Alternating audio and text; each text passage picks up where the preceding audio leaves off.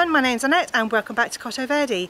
I thought it'd be nice to give you a quick tour of the no-dig dahlia bed that I showed you in previous videos. As you know, the deer had a really good munch on my dahlias this year, and so all my dahlias are quite a bit later, maybe 3 or 4 weeks later than they normally would be. In previous years this bed would have been full of flowers by now at the beginning of August, but I'm going to have to wait a week or two before I have loads of them. But I thought I'd show you the first few flowers because they're really cool and interesting. This here is the dahlia bed, and the deer ate absolutely every single one of these plants. They gnawed them down to the ground practically whilst we were away on holiday, and I came back to a completely decimated patch. But all that really happened was that they pinched them out for a second time, and so they have grown back, but they're just much later and they'll probably be a lot shorter than they would normally be. But let me show you the dahlias that I've got at the moment. This is La Recoleta, and it's absolutely one of my favourites. It's the most gorgeous red. It's really hard to film red so that it shows up correctly, but it is darker in the centre and then it's this gorgeous sort of velvety red colour on the outside. I can't describe to you how beautiful it is. It's gorgeous and quite floriferous, and actually was one of the first to flower in my dahlia bed. So these are Karma Chocolate, and they should be about 90 centimetres tall, and actually they are more like, let me see, well, they're not even 60 centimetres tall, so instead of being 3 foot they're 2 foot, if that. So they're much shorter because they got pinched back so much. Also, I just want to show you that some of them haven't recovered so well. So, you know, these are Downham Royal and Rocco, and they just haven't recovered as well. They did not like being pinched back so much. So this one is Acapulco, and because it's a single and it's very open, it's really good for the pollinators, and so that's why I've planted it in the dahlia bed, because it's one of my favourites because it's very bright. This one looks a bit raggedy, but it is very bright normally, and I'm sure it'll get better as the season goes on.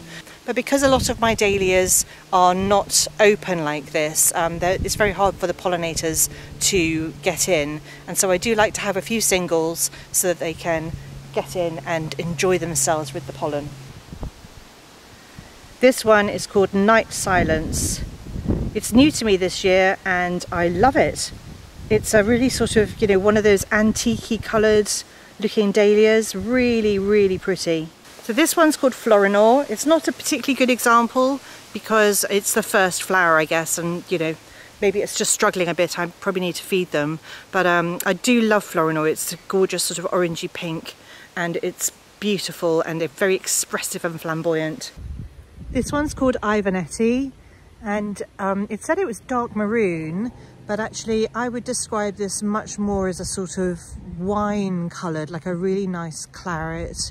It's a really lovely red, and the central area here in the middle has more sort of a purple tinge when it's young, but I'm guessing that when it opens up it's all going to be this colour. And actually I think this is a really perfect size dahlia for flower arranging and things like that, but it looks really cool in the garden. I love it with the bright green of the leaves. This one's called Maya, and it is absolutely gorgeous. I love it.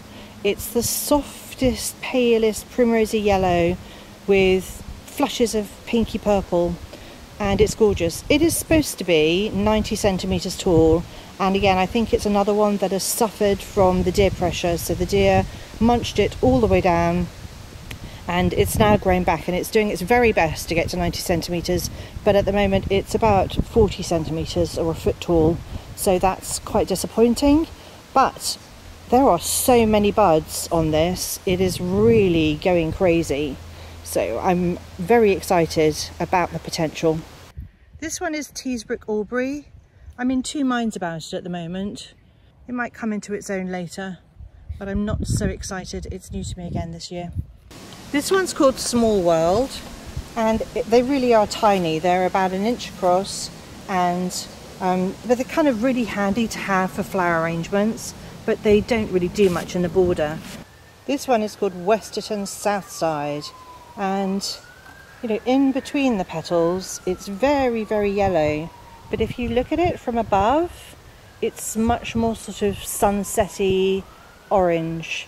It's kind of cool. This one is Hillcrest Jonathan, and it's a really lovely sort of bright purple, and the petals have got this sort of lighter outer edges and a darker stripe in the middle. And this is new to me this year. It's obviously been like maybe a little bit of bug damage on the bottom, so it's not quite round, but this holds a lot of promise, this one. It looks wonderful. This one is Sasha, and it was one of my all-time favourites last year.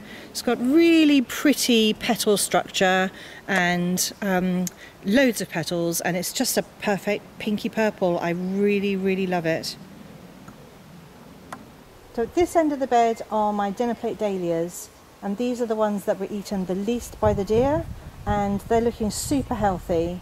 This bright pink one at the front isn't that bright pink normally.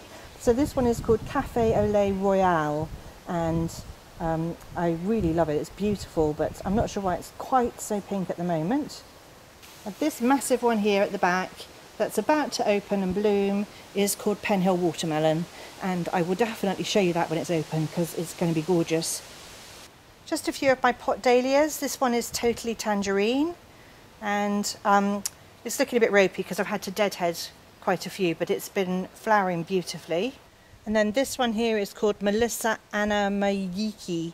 I'll put it up on the screen because I don't know how you pronounce that, but it's absolutely gorgeous. And this is my first flower, so it's quite short.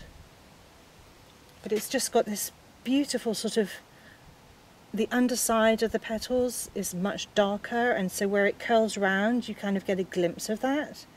It's really pretty. And this one here is the first flower from Honka Rose.